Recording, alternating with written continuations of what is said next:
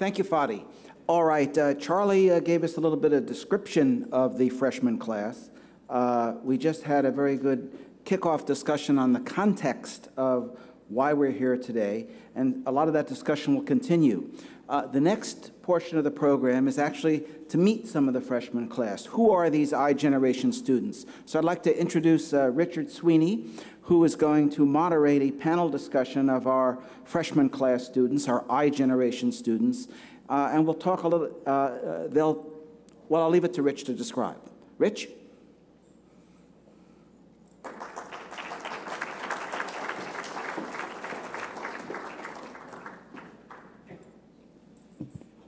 This is the fun part. We get to see whether I'm go down in a flaming wreck or whether I can actually call shots. So I'm about to tell you what the research says that these students will tell you. All right? So I'm really out on the deck here. I'm on the plank. My toes are off the end, and I'm ready to take the drink. We're going to do a live focus group. I've done about 60-some of these. I've done them in Yale, I've done it at Michigan, and I've done it at Georgia Tech.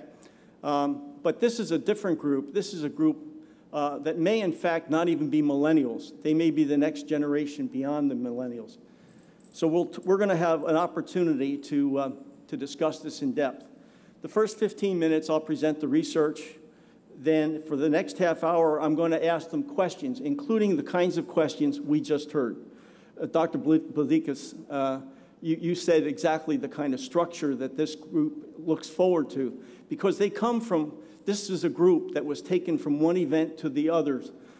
They went from play dates to soccer games to orchestras and so forth and so on. And they were protected in all that environment.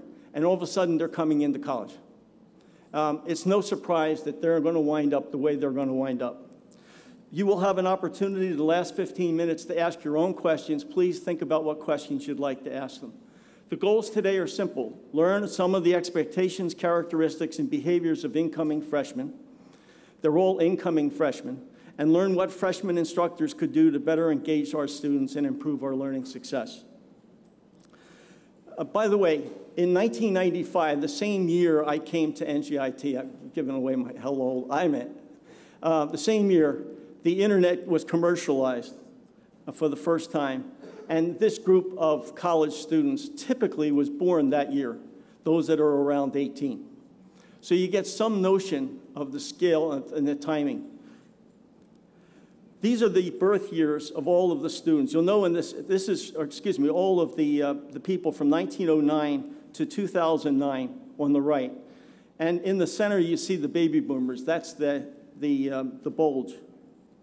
When you add the generations to them, you see all of a sudden that the millennials actually started to grow a little bit. They kind of troughed, and now they're going to be growing again with the I generation. By the way, the I generation is with a question mark because literally nobody knows yet what the generation is, and I'll show you that too. The silent generation is the one before the baby boomers, and they're pretty much, as of, depending upon obviously the industry and so forth, they're pretty much all out of the workforce, and now we're having baby boomers starting to retire in big numbers.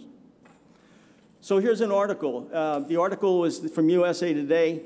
What's the name that we're giving to this next generation? Well, unfortunately, you don't know until after they've graduated from high school and they have developed some of their behaviors and characteristics. So the answer is we don't know yet. iGen is my favorite name, but I have really no idea what they're going to call themselves. If you consider the workforce to be those between 23 and 67, basically all of the boomers, all the Gen X, and and half of the millennials are right now in the workforce. In 10 years, that will change. Half the boomers will be retired. The millennials will be entirely in the workforce, and maybe even some of the I generation. The I generation might be, in fact, there's an argument about the starting dates of the I generation. But I consider 1995 to be the appropriate date, the day the internet was commercialized. The College Board says this is what's happening to high school students. You'll notice the great rise from 1994 to 2008, which was the pinnacle year, the top year in terms of high school students entering college, or graduating from high school, actually. And then what you see is a trough, a slight trough. And this plays itself out differently in state to state. In the New Jersey, the incline was much, much greater. So it's not surprising that in New Jersey, our population of students rose so quickly. But you'll see that from 2008 until today, that it's actually gone down a little bit, but our population has not, which is significant. You'll notice that it'll be about 2017 or 2018 before the number of students coming out of high school begins to approach the number of students that we had in 2008. Who are this generation? Well, there was a study done a few years ago on the older generation, the millennials.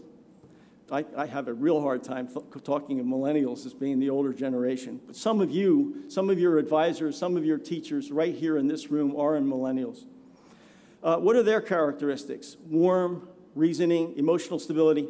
How did they do these studies? Well, it was a longitudinal personality factor test, standardized test that was applied to medical school students over years. And what they found was these characteristics were the characteristics of this generation. There was one characteristic that didn't come out, and it's very, very apropos to some of the things that we've talked about this morning. They are less solitary, less individualistic, and less self-reliant. They're much more likely to go and ask a friend when they have a problem than they are just go and solve it. Now, this is a study that was done with the generation that began, or that was born up until 1989. Let's look at some more recent studies. This, by the way, they also said millennials have greater needs to belong to social groups and to share with others, stronger team instincts and tighter peer bonds, and greater needs to achieve and succeed. They do have a greater need to succeed, but they don't always put in the effort. There's a recent study that was done that shows that there's a remarkable similar analysis in the yearly increases in college students' narcissistic traits, with students in most recent years scoring higher than their predecessors. This is on a number of studies. This clearly supports the generational differences model. The larger cultural differences in parenting, education, family life, and the media toward greater individualism have apparently affected the personality traits of individuals. I am special is the name of that game. It's possible this sense of entitlement came through all of these years of being taken out to these programs. We live in Lake Wobegon. There's nobody who is not above average. The school programs with our themes are I am special. This is very apropos of what we just talked about with majors. A recent study, this is an article called Faculty Gatekeepers and Academic Taste in Undergraduate Students' Choice of Major, says, introductory classes are disproportionately important to students' development of academic taste and hence their persistence in academic fields. This study was done longitudinally over a number of years with focus groups of different students. The third point at the bottom is really, really heavy. A few great teachers have a disproportionate and positive effect upon students. It also says, by the way, that they are equally likely to write off a field based on a single negative experience with a professor. One experience, not the entire course. It may be happen in one class that they write off a professor, and if that professor represents the program to them, the major to them, they leave the program. Here's a study that was done by CourseSmart. I want to move into some of the technology areas just for a moment. 99% of the students, not surprisingly, surveyed reported having at least one digital device. And while laptops were the most common, 93% owned laptops. Many students now own their own smartphones, 78%, and tablets, about 35% of them. This is a significant increase from our 2011 survey. This is CourseSmart's survey. You can see it at the bottom. Anybody who wants to look at any of the citations, I have all this available on my website, and I'll be glad to send it to you.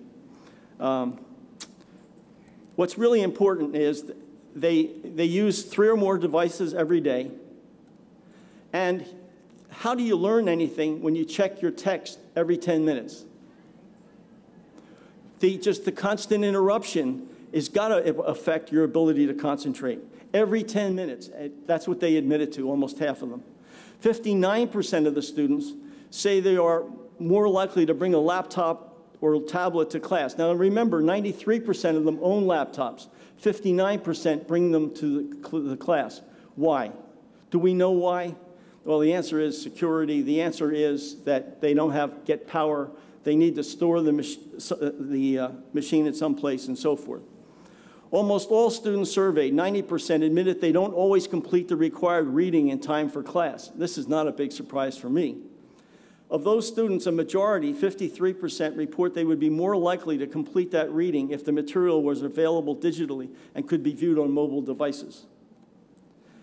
88% of students say they have used mobile devices for last-minute studying before a test. I'm going to test all of these questions, by the way, with this group as they come in a few minutes.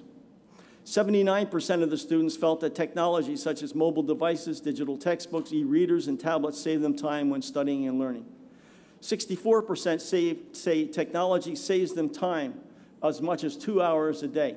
They believe that. The faculty don't believe that, historically, by the studies. Blended learning environments. Blended learning environments, for those who are not familiar with the terminology, are face-to-face classes where some of the classes are given online or in some kind of automated fashion. Even with varying levels of sophistication among blended learning experiences, the vast majority of our students, 70%, said these are the environments in which they learn the most. This study, by the way, this study is done by EDUCAUSE. EDUCAUSE is the Center for Applied Research for Higher Education. When was the last time we looked at what research was being produced in higher education? How many of you have read an ECAR report in the last year? If we don't know if the evidence is out there and we're not reading and we're not paying attention to it, then we're not learning. We're not going to improve. It's only anecdotal. It's our own thoughts on how things should improve. What do they know? Well, few students agreed they skip class when course materials are available online. So if you put the course materials online, will they skip class? 16% said maybe. Most of them said no. It's not the overwhelming majority. What about some of the others that are not substantial but not surprising? Smartphones are now everywhere, so they're going to get web access everywhere. They can get access to their materials everywhere, so they could use their time appropriately. I just spent too much time with my granddaughter who was here visiting, taking a course at NJIT, and every time I stopped speaking for 10 seconds, she was already on her machine. By the way, she's got the iPhone, and she's got the iPad, and she's got all of the other technology.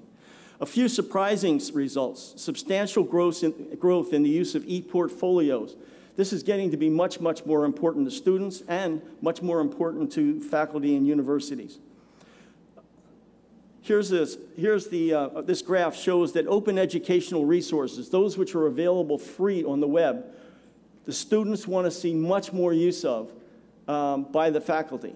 Why? Because they don't have to pay for it and they can get access to it anywhere, anytime.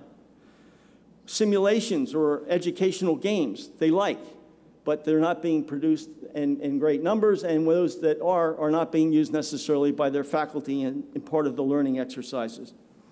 What we have seen is a change in the cell phones. Cell phone use has dropped, while smartphones use has increased. Desktop computers has dropped, laptop computers has increased. PDAs disappeared. We now have some new technologies, tablets and e-readers, which are starting to make a mark. But even if you notice on that curve on the bottom right-hand part of the screen, e-readers are not taking off like everybody expected. Laptops, almost everybody has them. Smartphones have really grown, which is really historic because it costs a lot of money for smartphones, and parents have to spring for that money. So it's taken a while for the smartphones to grow, to proliferate, such as when you compare it to let's say, other cheaper resources, things that they have. Anyway, tablets are small, e-readers are small. There was a study done in 2010. The study time for full-time students, this gets back to how much studying is taking place. The study time for full-time students at four-year colleges in the United States fell from 24 hours per week in 1961 to 14 hours per week in 2003, 24 to 14. The decline is not explained by changes over time in student work status, parental education, major choice, or the type of institution students attended. Only a small fraction of the change in time can be accounted for by changes in work hours. Further, students do not appear to have reduced study time to work for pay. Students appear to be studying less in order to have more leisure time. I think they're coming to college for their leisure time. The bottom line here is the only one I wanted you to pay attention to. 30% of the students acknowledge they use the phone as a way of avoiding interacting with others. That's a large number. That's a huge percentage. And it's exactly the opposite of what you need to have in an educational environment. Cheating. Unfortunately, student behavior and attitudes show that a majority of students violate standards of academic integrity to some degree, and that high achievers are just as likely to do it as others. Moreover, there is evidence that the problem has worsened over the last few decades. Our problems here are not unique to NJIT. They go across the country.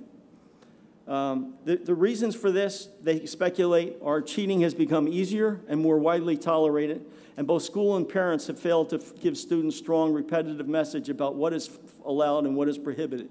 If you don't speak about it, you've already spoken. You basically said it's not an important matter.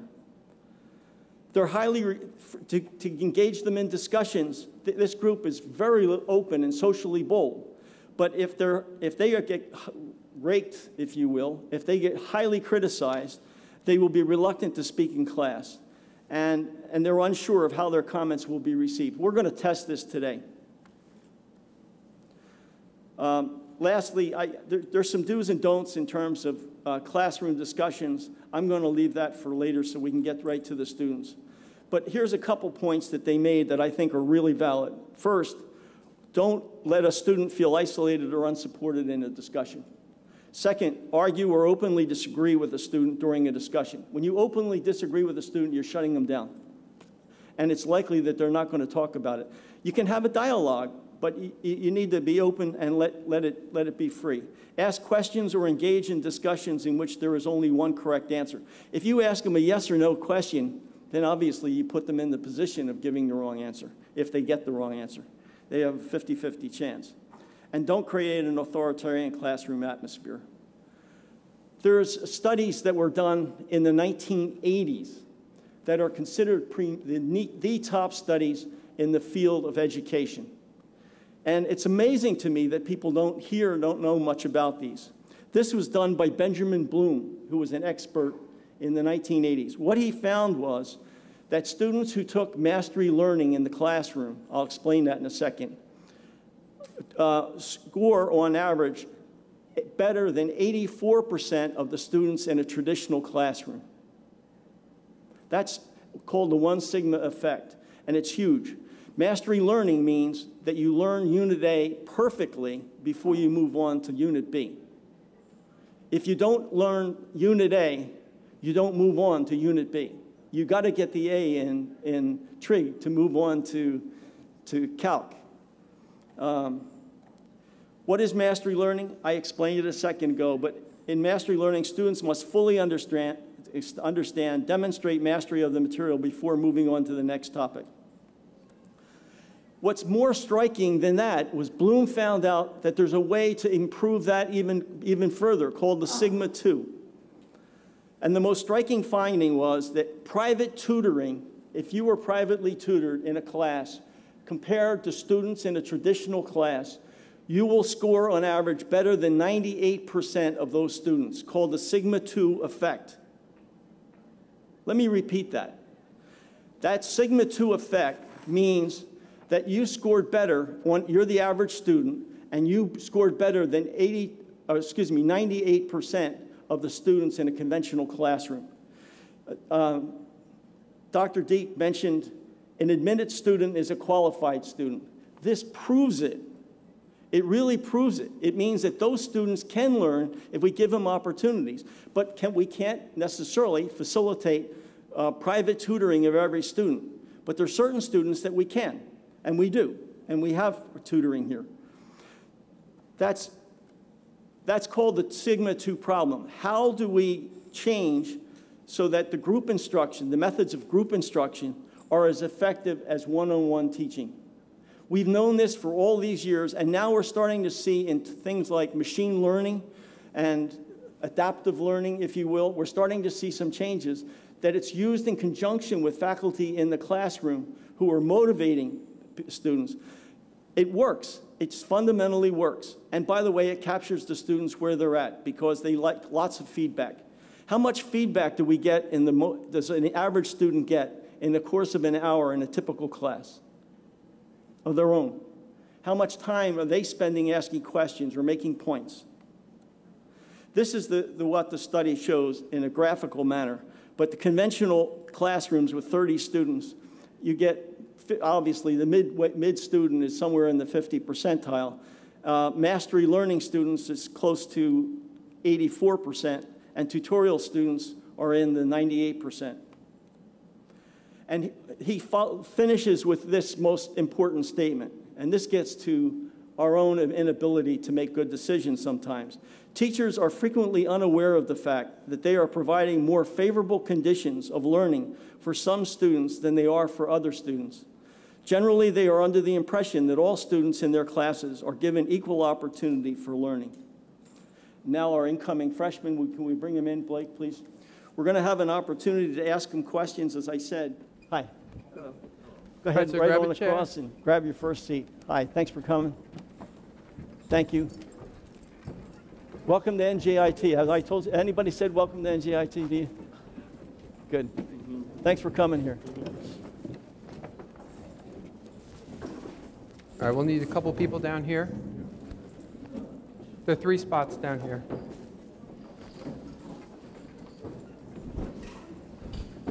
Good afternoon, everybody. I'm Rich Sweeney. I'm the university librarian, and I'm going to be the moderator of your panel today. I appreciate you coming. Thank you very much. It was very kind of you.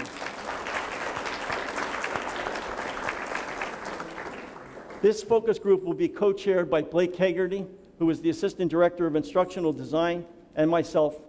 And we'll ask you many questions dealing with learning, communication, and technology use. The information will be used to see what instructors of freshmen could learn that might improve freshman learning and satisfaction. This focus group is being recorded and transcribed for the teaching. Did you all sign a waiver? Thank you. Good, nice. All right, good, good. Nice to know.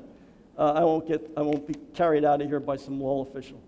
This focus group will be about 45 minutes, including the last 15 minutes. The faculty are going to ask you questions. All right? We're just trying to learn what we can do to improve success with our freshman students. All right? That's what it's all about. Press the button when you want to speak on your microphone, and the red light will come on. When you don't want to speak anymore, please turn it off by pushing the button, and the light will go out. All right? I think everybody got that? All right, this is a test. All right, please keep your answers short and to the point. Please introduce yourself now, including your year of birth, your name, your year of birth, the high school and town from which you graduated. Basically, everybody's from a different high school. We took care to make sure that that was, pardon? I didn't hear you. Yes, and the town from which you graduated, your major, if you have one, and why you chose your college major. Please also tell us one special thing about yourself, all right? One special thing about yourself that helps us to know who you are, all right? So because that last question might stagger some people, who would like to start? We'll start, okay, we'll start with you, and we'll go down this way, all right? So you can all think about that. Go ahead, please. Raymond? Yeah. Hi, my name's Ray Kolodowski. Cool. Thank you. Let's see, I was born in 1995. I went to Livingston High School, town Livingston. It's about 20 minutes from here, down I-280. My major is going to be electrical engineering. I've just kind of been meddling around with circuits since as long as I can remember, and I just figured that was kind of the best fit. One interesting thing about me, I run a business doing computer repair and building custom computers for people. Kind of love it, you know, it's just one of those things that stick with your whole life, and it's awesome. Well, thank you. Hello, my name is Saul Chaudhary, born in 95. I'm from Ridgewater, New Jersey. I went to the Academy for Health and Medical Sciences. It's about 40 minutes away from here. My major is going to be biomedical engineering, and I chose this major because I really love medicine, but I also am very keen on engineering and all the mathematical concepts. So, you know, why not both? I combine the best of both worlds. One special thing about me is I love basketball. It's my passion. I love playing it every single day. So it's one of the best things I can do right now. So yeah. Thank you. Thank you. Hi, I'm Ashley Lofgren. I'm from Fort Myers, Florida. I went to Bishop Verot, and I'm going to be majoring in biology. And something special about me is that I'm playing on the women's soccer team here. Thank you. Hi, my name is Felipe Araujo. I was born in '93. I graduated from Alexander Hamilton Prep Academy in Elizabeth, which is 15 minutes away from here. I'm majoring in civil engineering. One interesting, why I chose civil engineering was because I was introduced at a very early age. One of my best friends in Brazil, which I came from, I lived there for 15 years. And one of my best friends, his dad owned a company, and then he introduced me when I was 12, and I just fell in love with it. One interesting thing about me is that I think I'm very diverse in athleticism and academics. I went to many programs of engineering. I played sports for varsity. I was captain of most of them. So that's it. Thank you. Hi, I'm Joshua Williams. I was born in 1995. I went to school at St. Benedict's Prep here in Newark, New Jersey.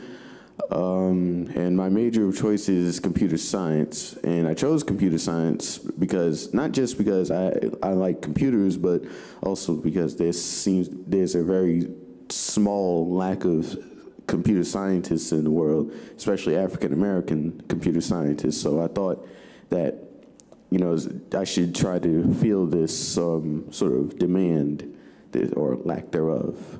So. Great. Thank you. Hi, my name is Karen David. I went to Biotechnology High School in Freehold, New Jersey. I'm actually from Matawan, New Jersey, in Monmouth County. I'll be doing chemical engineering here, the reason being that I've always really liked chemistry and problem solving. My dad was a civil engineer and my mom a chemist, so I'm kind of like a mashup of both of them. And an interesting fact is that both my parents got their masters here, but I didn't know that until after I committed here for soccer. They just didn't bother to tell me. All right. Thank you. Thank you. Hi, I'm Courtney McHugh. I'm from Hershey, Pennsylvania, and I went to Hershey High School. I was born in 1995, and I'm majoring in business, and that's because I hope to run my own business when I'm older and out of college. And an interesting fact, I'm also on the women's soccer team, and I really like artwork and anything with like artists and drawing and stuff. Thank you. Thank you. Hi, I'm Brittany Goulart, and I'm from Canyon Lake, California, born in 1995. I'm majoring in communications and media. I found it really interesting. I really wasn't sure of what I wanted to major in, but that subject really interested me, so I figured, why not go for something that's interesting to me? And an interesting thing about me is that, well, I'm on the women's soccer team also, and I'm from California, which is kind of different to be traveling all the way out here to Newark, New Jersey, so. Thank you. Hi, I'm Julia Kival. I was born in 1995. I went to Redland High School, which is around Harrisburg, Pennsylvania. I'm majoring in biology because I'm really interested in going into the field of physical therapy and health sciences. And I'm also on the women's soccer team. So. Angela, you're not on the women's soccer team, right? My name is Angelo Albano. I was born in 1995. I come from Bloomfield, New Jersey, but I was actually born in Singapore. But I have Filipino parents, so yeah. I come from,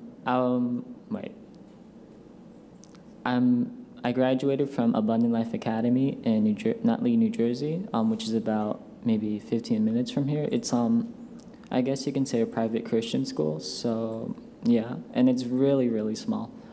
One interesting fact about me, I guess, is that you can say I like to play the piano. I've been playing for my church for maybe about 6 years now for the praise and worship team, so yeah. Thank you. Hi, my name's Thomas Perka, born in 95, graduated from Paramus Catholic High School from Elmwood Park. Major is still undecided, and I play hockey. Thanks. Hi, my name is Eunice Canubis. I guess an interesting fact is my name rhymes. And, I was born in 1995, and I graduated from Fairlawn High School in Fairlawn, New Jersey. And I'm majoring in biomedical engineering. And I'm not really sure what made me choose this major, but somehow it caught my attention, and I'm gonna see how it goes. My name is Jennifer Causing. I was born in 1995, and I went to and graduated from Colonia High School in Colonia, New Jersey, which is in the Woodbridge district. My current major is information technology because my dad, when I was little, introduced me to working with computers, and I like being hands-on with computing and programming, so that's why I'm going into information technology. One thing about me that's interesting is probably my height, because I'm short. Hi, my name is Promise Data. Born in 1995, graduated from Hasbrook Heights High School. My major is computer engineering, and I just chose that because I'm really interested in computers, and I like fixing them and stuff. Something interesting is I'm athletic. I like playing sports, especially soccer. Thank you. So we now know why you chose your majors. What we want to know is why you chose NJIT. Why did you decide to go to school here? Who wants to go first?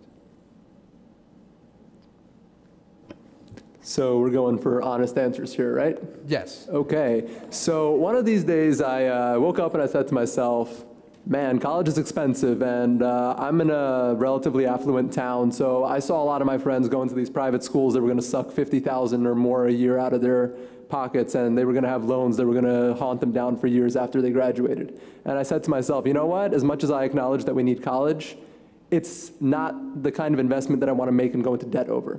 It's a stepping stone into the next big thing in my life. And so, I applied here, I applied to Rutgers in New Brunswick, and I applied to Stevens. And with the big thing, I was like, you know what, hey, if I'm going to go bankrupt over this, I may as well do it in Hoboken. I love it there. But after that, I said to myself, you know what, this is going to be affordable. I'm not going to take any loans. I'm going to pay for this out of pocket. I'm doing so to the best of my ability right now, and it's going to be awesome. Then I showed up here, and I really love the campus. Whatever people say about the area, I don't know. The campus is wonderful. I'm looking forward to meeting a lot of technically minded people like myself. Having spent my entire life around people that are not like that is going to be good, and it's going to be great. So NJIT's got electrical engineering. It's going to be awesome, and you know what? It's 20 minutes from my house, so I figure, you know what? I'm going to commute. I'm going to go here. I'm going to keep costs down, and maybe even stick around for my master's, and I'm going to make this work. Great. Who else? Why did you choose NJIT? Yes. Well, I guess my selection was a little bit different because when I started the recruiting process for soccer, I started looking at colleges when I was a freshman in high school. So one of the things that I really looked at was I wanted a rigorous institution. I wanted a place that wasn't too far away from home. Me living in New Jersey, I wanted to stay in the tri-state. I wanted it to be affordable, and obviously the whole soccer aspect, that was kind of important to me too. So when I was looking at colleges, I really like the atmosphere here. I know it's in Newark, New Jersey, but the campus itself, it's enclosed. You wouldn't even know that you were in a dangerous city. And everyone was really nice. Both my parents went here, like I said, and they both had great, rewarding experiences. The technology in the labs, I liked everything about the labs, and it just seemed like it would be really rewarding for me. So I like it so far. I've been here for 3 weeks. Wonderful. Who else? NJIT was one of my major choices since I first started high school itself. I put a lot of thought into it. It's extremely affordable. You guys have a really good program in civil engineering as well. Also, I live with a single mother, so my brother left back to Brazil. My father passed away when I was really young, so I have to take care of her since she's getting older, and it's pretty close to my house. I need to commute, and I need to work. I need to study. Everything has to be close, so my life I can start taking the first step of it. Great. Anyone else? Yes. I kind of chose similar reasons like Raymond right here because the scholarship opportunities that came up to me. I wanted the FYC. They were talking about a return on your investment. And that was very important to me. So that was one key feature that I really liked, and it felt made me more confident in choosing this place, NJIT. And I came here on the campus. It's a really nice campus. I mean, my first impressions of New York were from like Harold and Kumar go to White Castle. It was my first impression. But you know, coming here, it's a lot different. You know, so you can't judge a book by its cover. It's a really nice place, and I'm happy to be here at NJIT. Great. So seeing a show of hands, how many of you feel prepared for college next week? Okay. Now, how many of you, now why is that? Briefly, why? Why do you feel prepared? Who wants to? Yep. Well, the reason why I feel very prepared for college is because at my school, St. Benedict's, they've been basically drilling us for 5 years to get ready for college, you know, 80-minute classes, you know, they're very punctual about practically everything. So that's kind of what college is like. Like even in my U.S. History 2 class, like my teacher, what he would do is he wouldn't collect any homework assignments. He'd give us the syllabus, but he wouldn't really normally remind us when the homework is. So we would have to remember the homework assignment from the syllabus and do it from there. And he wouldn't collect it himself. He'll just tell us to. Well, actually, he wouldn't even tell us. We just have to put it on his desk. And I've also been, and not to mention on top of that, I've also been here at NJIT for 2 years before that for Upward Bound. And I've also done some pre-college stuff here at NJIT. So I've basically been getting ready for a long time. So next week is just going to, at least hopefully, will just be a smooth ride. At least that's what I hope. Now, does anyone else want to share why they feel ready?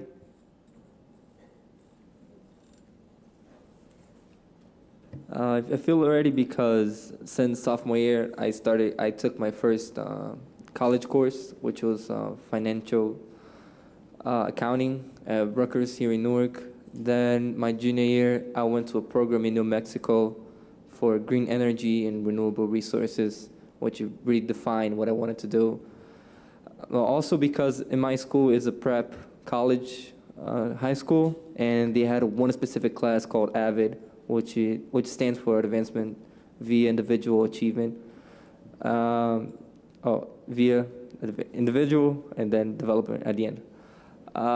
It's pretty much a class that prepares you. It teaches you how to be organized with everything, how to be on top of everything, how to even take notes in class or even individually to be very effective, and you study on your own. So they actually were teaching us from the get-go how to be by yourself out there and how to be responsible for everything. So that's why I feel ready for it. Does anyone want to share any reasons that they maybe don't feel prepared? Yes?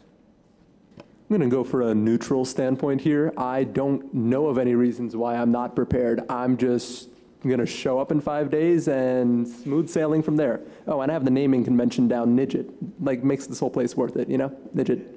It's fun. It's not offending, right? No. Awesome. Anyone else? Why you might not be prepared?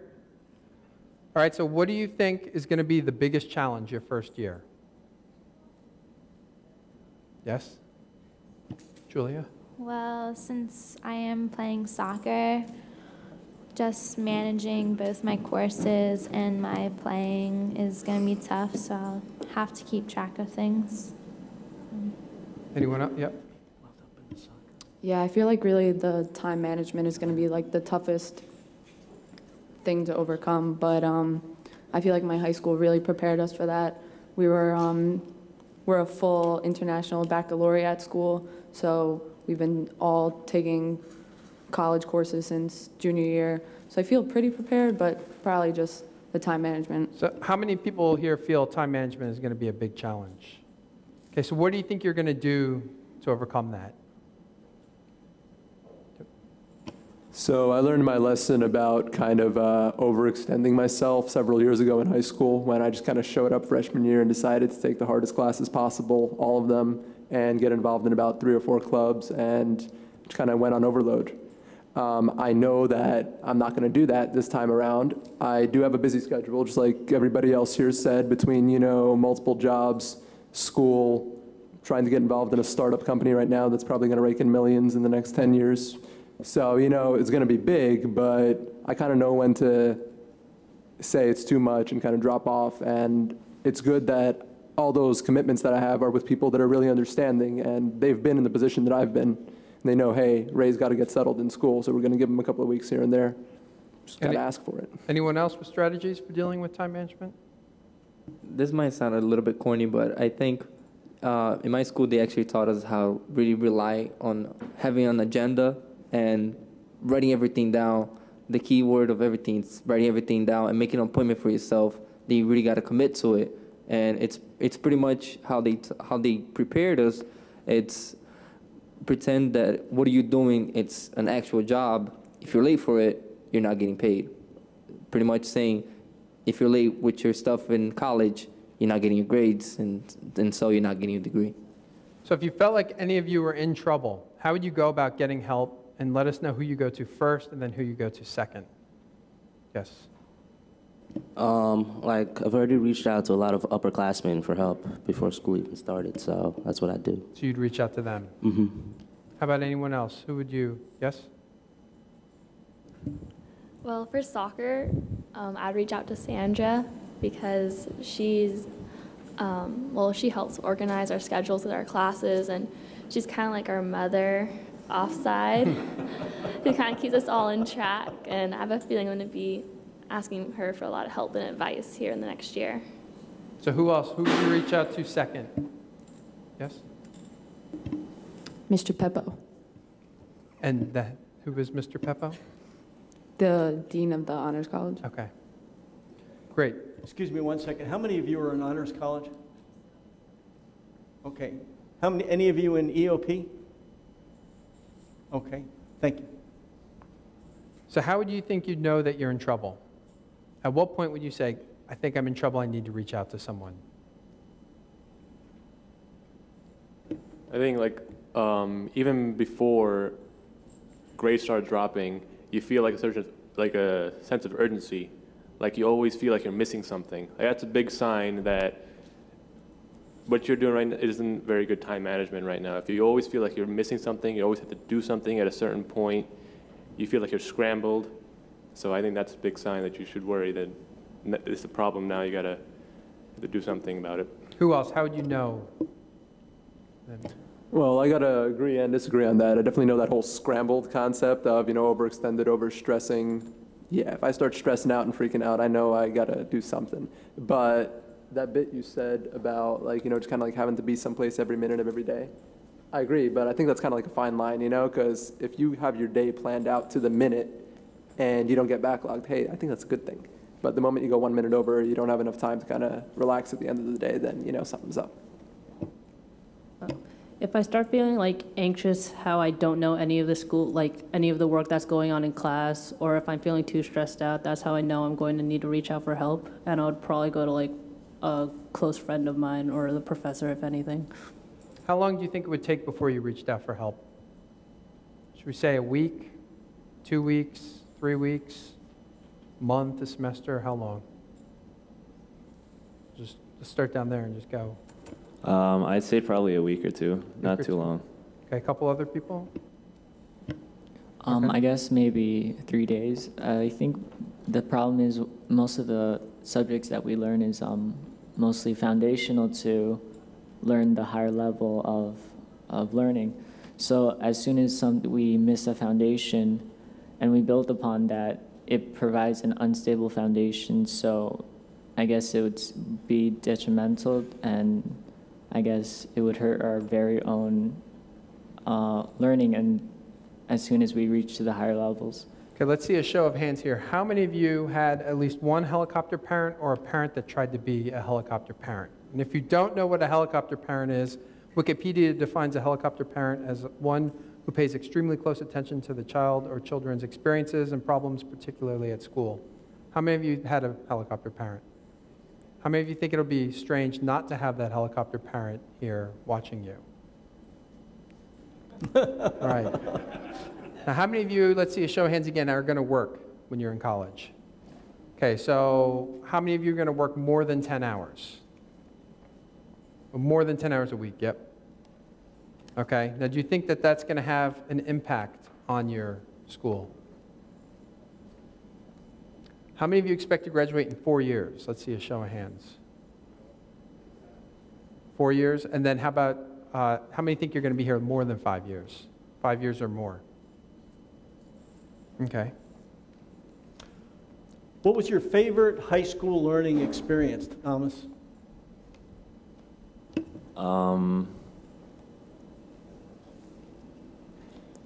Get ready to answer. You're going to be picked on. I'd say probably we had this class senior year. It was like a seminar class. It was supposed to like prepare us for like college environment. It was kind of like a group learning experience. We had a lot of group talking about like the subjects we learned and things like that. So we would share our opinions on things. And why did you like that? Oh, because it's very open. Like you could see what everyone else is thinking about what we're learning. Okay. Julia, favorite high school learning experience? In high school, all 4 years, I actually took the class Junior ROTC, and I learned a lot from it, like leadership skills and just like time management again. And it really helped me like prepare myself for the college environment. Okay, thank you. I'm not skipping anybody in particular. Philippe. My favorite experience in high school was developing kind of relationship with between the staff and friends in high school itself, due to the fact that you can really work it out. Like if you choose your friends right, you can work with them together, and you can pretty much like break down all the work you need to do, and you guys get together and get everything done. Okay. It's more efficient and much more. So you like working in groups? Yeah, I'm actually I consider myself kind of natural leader, and I like to take the first step. Okay, we'll get back to that. Promise. Your favorite high school learning experience? Probably all the skills I learned on the soccer field, like teamwork, leadership, and stuff like that. That's legitimate. I mean, learning experience can happen everywhere, right?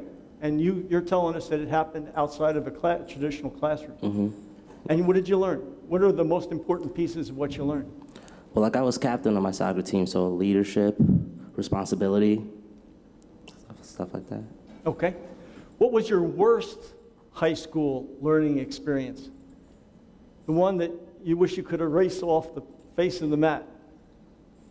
Brittany.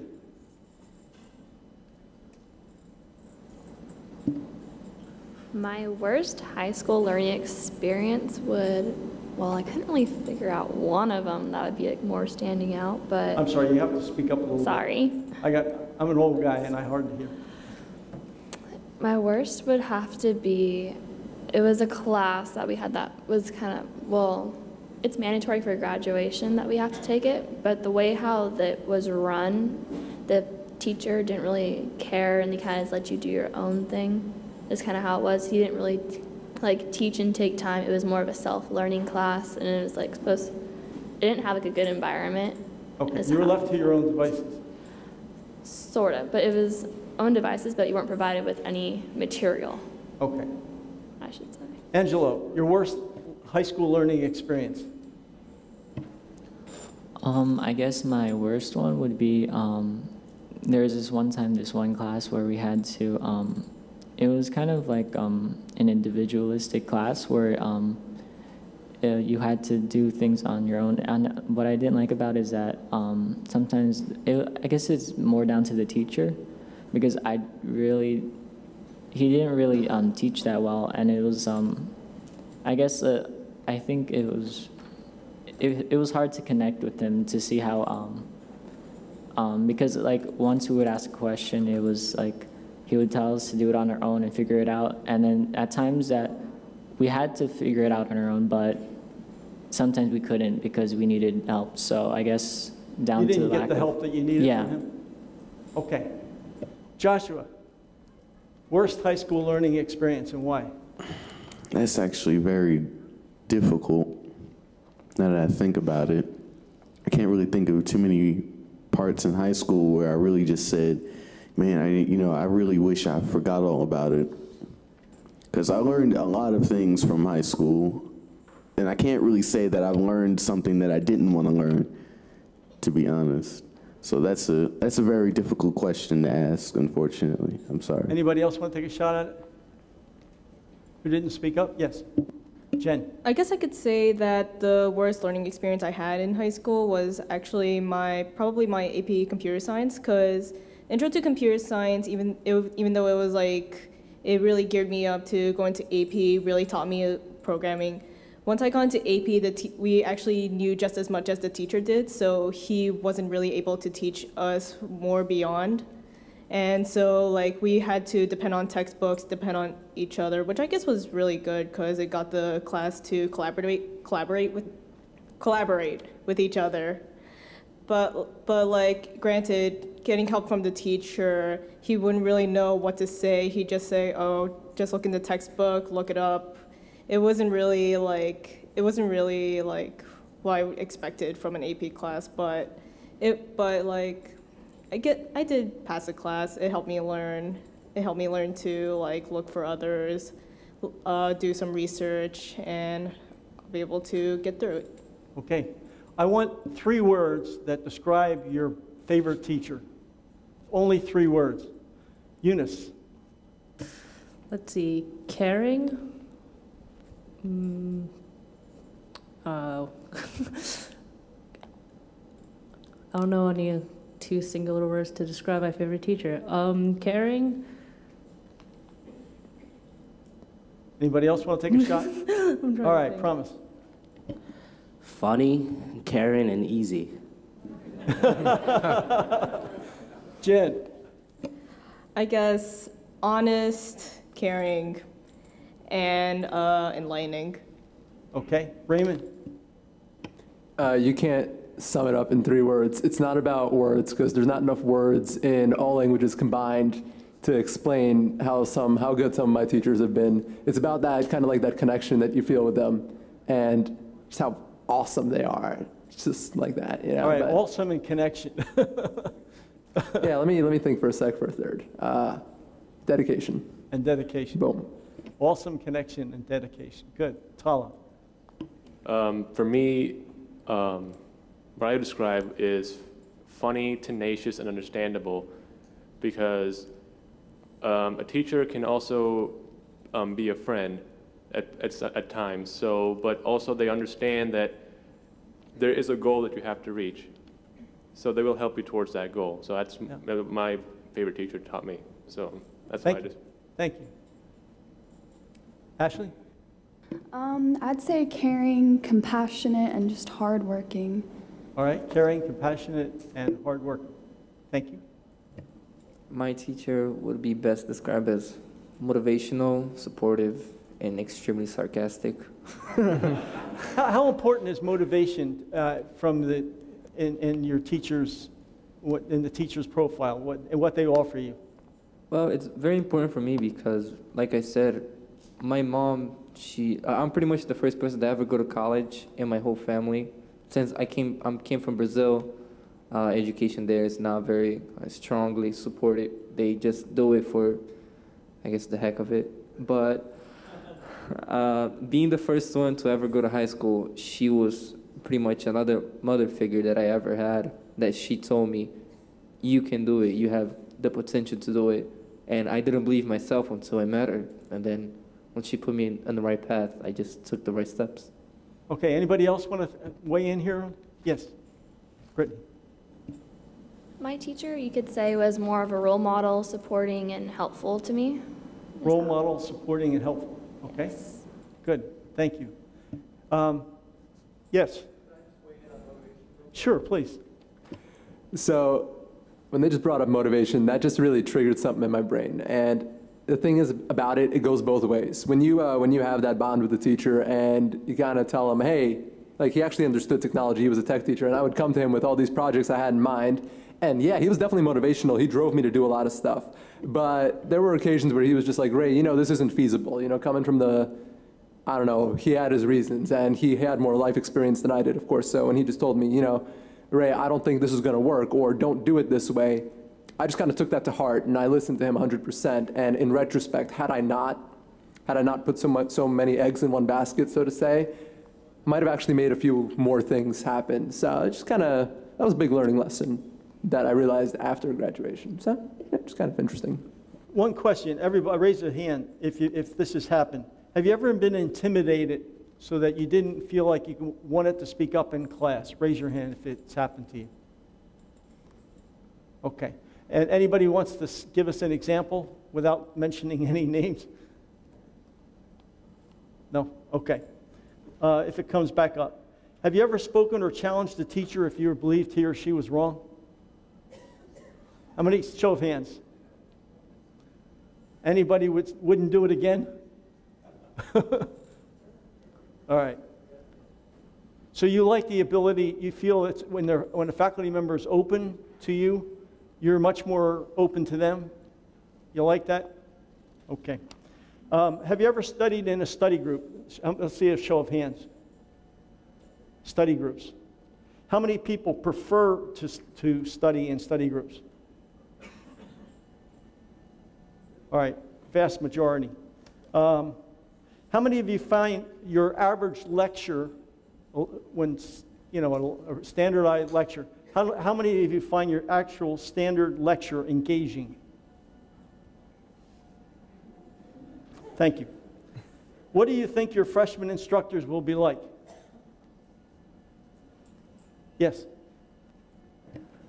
It could go two ways. They could either take it easy and be like, okay, you guys are high school students, just coming up, and we're going to show you the baby steps. Or they could try having us having extremely mental breakdown and just cry our hearts out every night. Throw you in the deep end. Yeah. Okay, anybody else? Was cheating of any kind prevalent in your high school? Answer yes, if show of hands, if cheating was prevalent in your high school. Thank you. What percentage of your fellow high school students cheated at least once? How many of you would say 50% or more? How many of you would say 70% or more? How many would you say 90% or more? Okay, scary. Well, were you 100%? It's pretty high. Okay. Were you ever told anything in high school about copying and pasting from the internet? That it might be a violation of the law? Yes. Yes, throughout all my English classes, I was always made aware to never, ever, ever even consider copying, pasting anything from any site, especially without a citation or anything. You are, yeah. I'm a librarian. You just made my day. Thank you.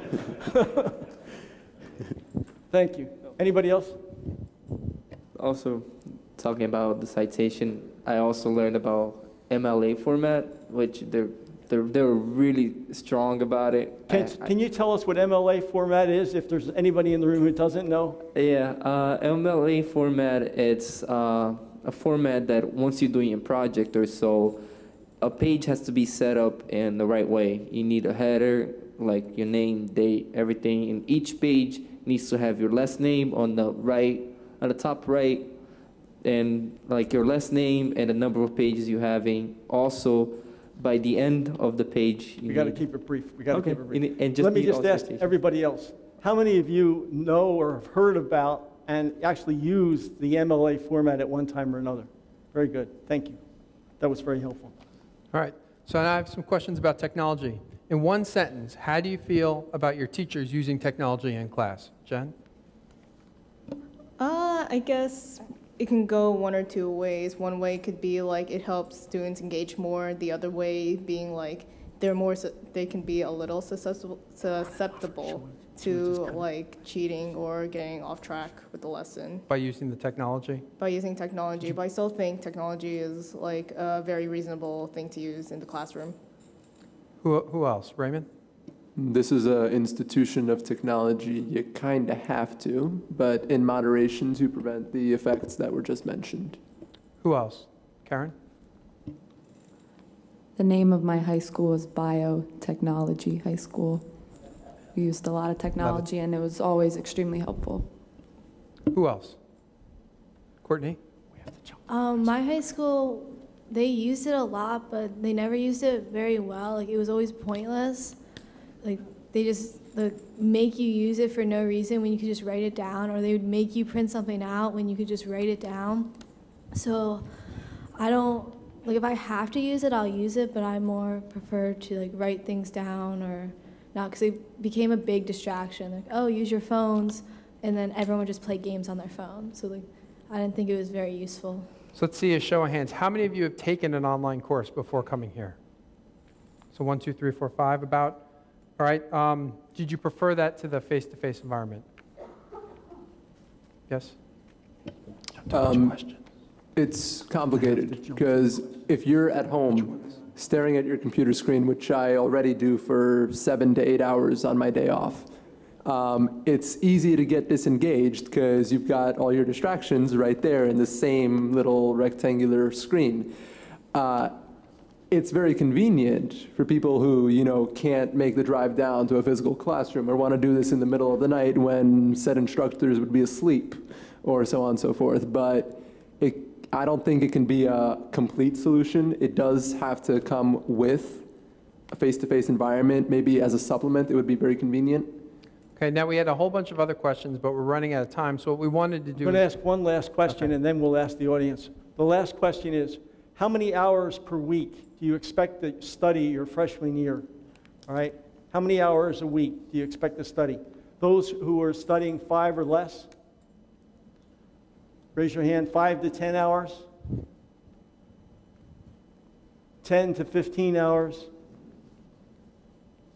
All those with 15 or 0 to 15 hours.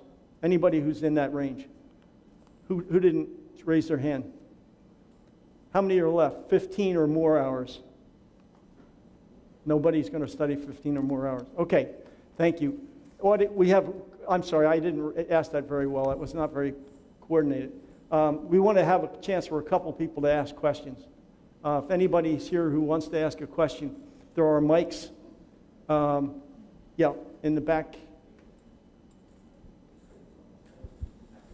So, really 2 questions. A bunch of you are athletes. How's the team look this year? I'm a big soccer fan, so I hope the team looks good. And do you think that your involvement with the team, one way or the other, is going to give you any sort of edge or added advantage here? Well, on the soccer team, there's a lot of us that have very similar majors. I know that there's only one other chemical engineer on the team, but she's a junior. So she told me that anytime during my experience here, while she's here, she's welcome to help me, tell me about all the professors, give me some insight. So I feel like that's great, and I feel like I have an edge there. Anybody else? Yes, David? Two practical questions. Would you prefer e-books or regular textbooks? The first question. And the second question, if we gave you a choice between group assignments or personal assignments in class, which would you prefer? Let's go e-books. Raise your hand. Show of hands for who prefer So how many e-books. would prefer an e-book? Raise your hand. Over Okay. a traditional textbook. Those who would not prefer, who would prefer regular textbooks, raise your hand. Okay, and the second, second question, David. What was your second question? I lost it. Well, okay, I won't comment. The second question is, would you prefer personal homework assignments or group homework assignments? Personal homework assignments. Raise your hand high. Raise your hand. All right.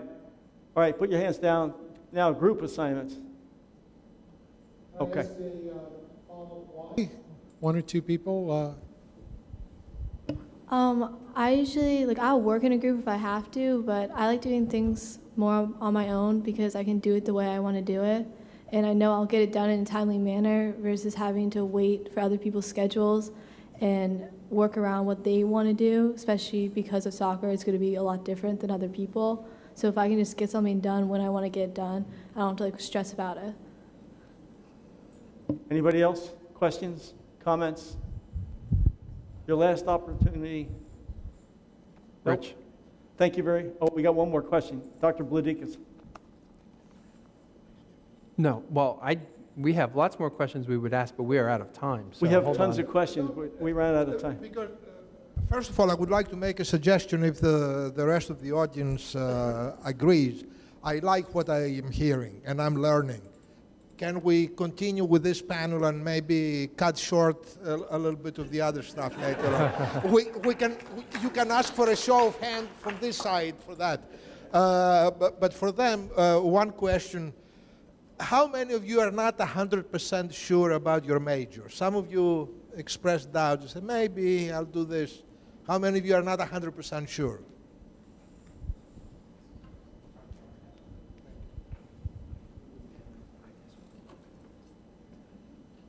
Well, Rich is talking to Dave, but... We're trying to come to an agreement on what we're doing. Keep going. Well, while they're talking, I'll ask some of the other questions. So we talked about e-textbooks. Here you go. Let's ask a question. How many of you feel that technology such as mobile devices, digital textbook, e-readers, and tablets save you time when studying and learning? Okay, so raise your hand real high. So it looks like 1, 2, 3. All right, so we can see these hands here. Now, we were talking about numbers earlier, and earlier, Rich... I'd like to hear a reason for why you think the technology saves you time. Would anybody like to volunteer that? Yes. Technology can save you a lot of time because, for example, I guess all of us have our cell phones right here right now. And if we had a break, for example, if I'm at work, I can actually take a look at my phone and take those like 30 minutes to study a little bit or look at what I have to do. And when I get home, I can actually get to it. So it's extremely efficient and good for you. Hey, Raymond? Yeah. I'm going to go until we're yanked off the stage, I guess. Saves me a lot of money. I have to clarify about the ebook question. I downloaded my ebooks and then I printed them out, so I've got a win-win situation going. But what he said about the screens definitely holds true. You know, I have a physical copy that I like to work off of. You know, I've got enough glare on my eyes the other 8 hours of the day. I do like trees in flat form. But then, you know, middle of the day, you know, hey, oh look, 5 minutes, read my textbook, done deal. And I also have this really cool tablet with a pen, so I can just take notes, draw, so on and so forth. So it's like paper, but digital. So talking about tablets, right? What we want to know is how many different devices you use in a typical day. This could be a smartphone, a tablet, a desktop, a laptop. Show your hands if you use one or more device a day. All right, so that's probably all of you. How about 2 devices or more a day? Keep your hand up. 3, 4. Okay, so that gives people an idea of how many devices you're using. Now let's see, while Rich and I figure out what's going on, show us by a show of hands, how many of you have laptops? Everybody? Pretty much everyone? Everybody. Okay. How many of you own iPads or other tablets? Now, do you plan on bringing your laptops or iPads to class? Raise your hand if you think you will. Now, how many of you think your instructor will let you use them in class? How many of you think your instructor will say no? And why? Why do you think they might say that, Courtney? I think they might say no because if my screen's up, they don't really know what I'm looking at. Like I could just be on Twitter or something. So they might want me to focus and they wouldn't want my laptop out. Now, if you had a laptop, how many of you think you might occasionally find yourself on Twitter or Facebook or... Okay, now here's a question. How would you prefer to be communicated with by your faculty? How would you like your faculty to communicate with you? Well, in an ideal world, about your courses, obviously. Josh, you want? Through email, usually. Anyone else besides email? Any other preferences? It's cool to have digital communication. I'd love to be able to pull up a list of everything I have to do on my screen without any effort on my part, but there's no replacement in my mind for the old school, hey, do this, buy this, verbally said to my face, you know? It's good to hear that. That's going to be a wake-up call in a week or two. Hey, didn't that guy tell me to do that thing? Oh, yeah, it's tomorrow. Let's make that happen. How many of you text 100 or more times a day? You don't have to be ashamed. How many of Raise you your check hand. your text once an hour or less? Once an hour or less. How many of you check it more often than once per hour? How often do you check your text? Well, it all depends on what's going on that day. You know, you could have a really fun event, but easily, like probably at least more than 20 in an hour. I kind of like talking to my friends back at home and things. Do you find the text interrupts you when you're trying to do some work? Do you find it an annoyance? How many of you find it an annoyance? How many of you actually turn your phones off even if you're annoyed, though? How many of you checked your text while you were waiting or while you were on the panel up here? Show of hands. How about on the panel? Any of you, have you checked it while you're sitting here? Okay, thank you. I think we used up all the available time unless somebody has one last question. You have your... Over here, over here. You guys are all obviously going to do great while you're here, but before you got here, we were talking about retention and those students who don't do great in their first year. So they've been accepted, we expect them to do great, but for a number of reasons, some of them don't. So what do you think are some of those reasons that some of your fellow students might not make it through their first year of college? Yes, why don't we start down here, Tom? Poor time management could be one of the reasons. Okay. Any other reasons? Karen? Well, weren't we just ranked like the #5 math program of all the technical universities? So probably the math program.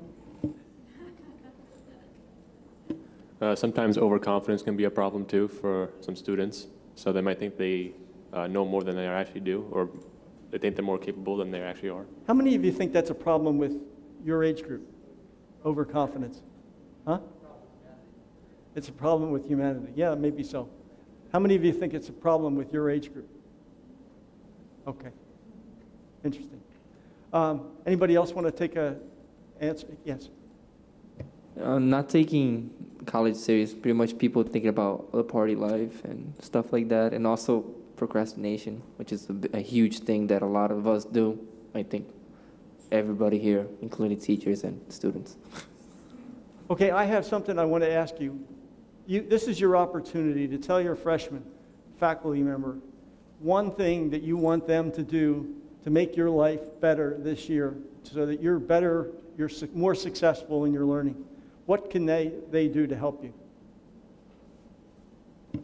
Visual aid. Visual aid, okay? I really don't like lectures. I don't like being talked at. I get really bored and I like zone out, so. Okay, thank you. Active learning, like actually working as like you're learning to have something in your hands, like you're doing of like what's going on, what you're being talked about, have something like going through, like you're not just there like listening forever, you're actually like working with each other as like you're learning, so you're learning together and like. How many of you agree with those three things that were just mentioned? Okay, all of you.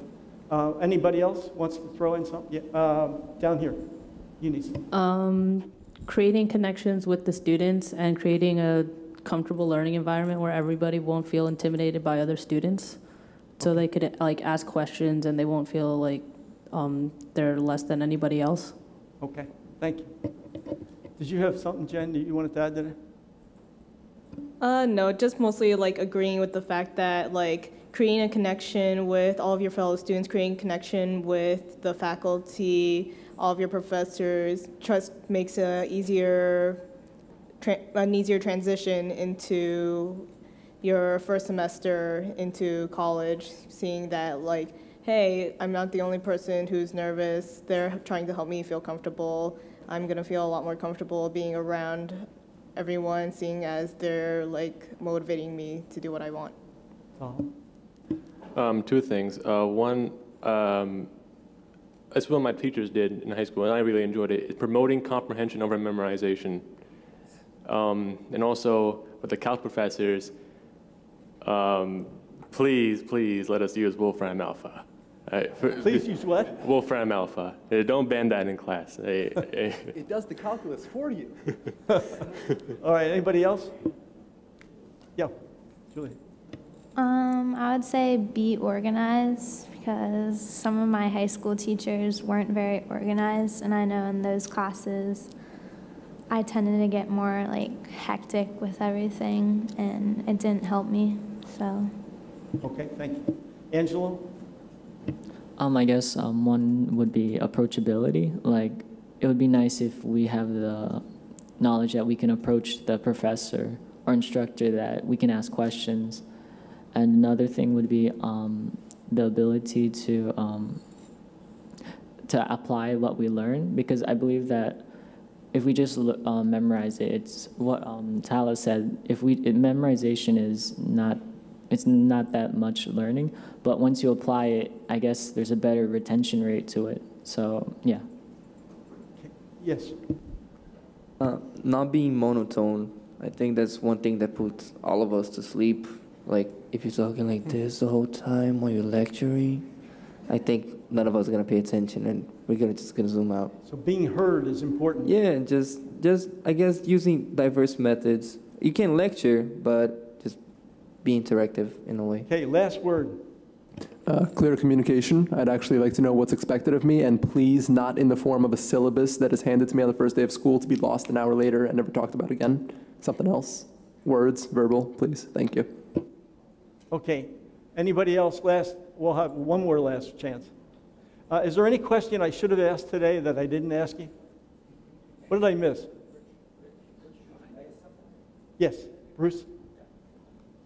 I'd like to know how many of you are prepared for your first day of class. You have your books. Have you done whatever work is required for the first day? Have you looked at the syllabus so that you know what's coming? How many of you feel prepared? Show of hands for the first day of class.